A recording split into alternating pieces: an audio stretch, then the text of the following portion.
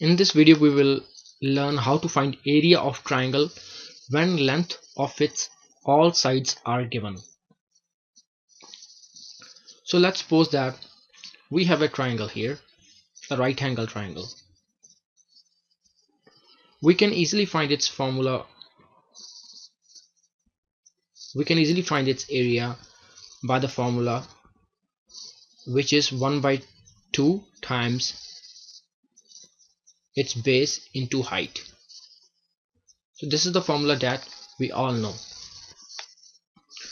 Let's suppose that its vertices are A, B and C, and it is it's a right angle triangle, and the right angle is at vertex C. Let's suppose that this side AB is 5 meters and AC is 3 meters and this BC is 4 meters. Now we can find area of this triangle. We know that area of triangle is equal to 1 by 2 times base into height.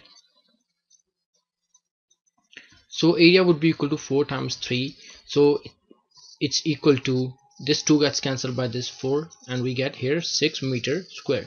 This is the formula that we all know, but we may not have a right angle triangle. We may have any general triangle given, which is scalene triangle, it may be isosceles, it may be equilateral triangle. So how we can find areas of such triangles? So we can also use another formula which is called Hero's formula or Heron's formula.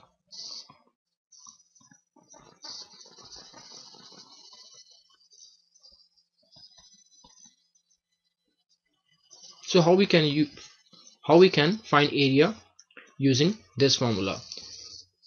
Now let's suppose that sides of triangle are given. Let's suppose that first side is 5 meter and second is 4 and the third side of triangle is 3 meters. In order to find area of such a triangle, we need to find semi-perimeter of triangle, which is represented by letter S. Semi-perimeter, or we can say S, is equal to length of all its sides divided by 2. So we get here 5 plus 4 plus 3 divided by 2. 12 divided by 2 is equal to 6 meters. Now area of triangle, such a triangle,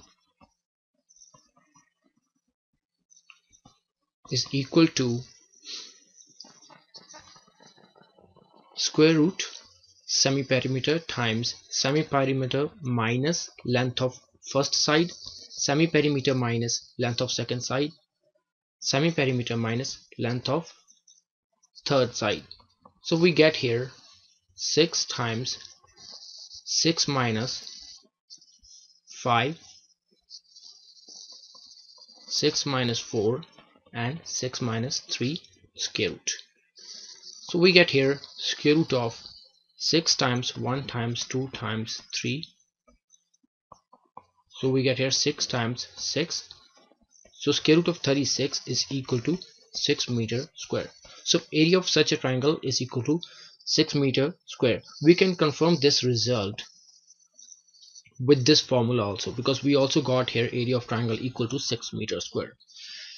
But remember that this formula is a lot easier, but why we needed to use this formula? Because this is general formula here that we can use on any triangle where the length of 3 sides are given to us.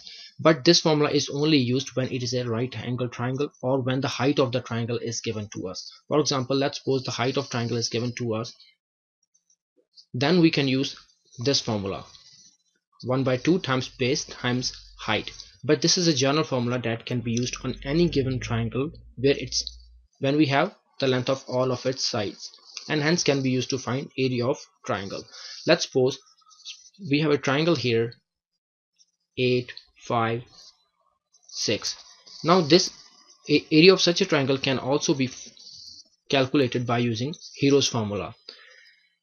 We don't know what is the length of the height of such a triangle, but still we can use this formula. So I hope you learned something in this video regarding Hero's formula. Now how to find area of triangle when length of all of its sides are given, and try to solve few examples yourself, and I'll see you guys in the next video. Take care.